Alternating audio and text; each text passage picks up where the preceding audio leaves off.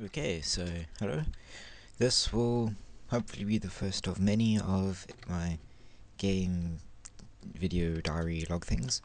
As you can see at the moment I'm trying to make a 3D game. It's hopefully going to be an RPG, or 3D RPG.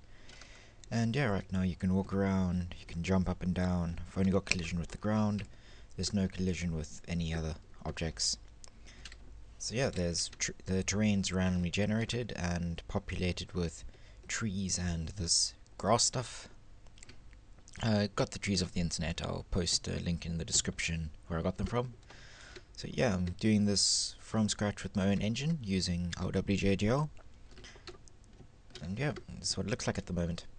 I'm not sure how clear it's going to be, as the video won't be very long, but the sky does change color depending on the time of day, and the sun also changes position depending on the time of day. Do need to work on the sun still. Yeah, as you can also see, it fades into the background. The terrain fades into the color of the sky as you look further on, and as you walk forward, more and more of the trees and grass get rendered. At the moment, the big feature that I've been working on is this. If I press 1, I enter a build mode, and this above the camera, and this table thing follows me around. I can rotate it using the scroll button, and if I click, I can place it.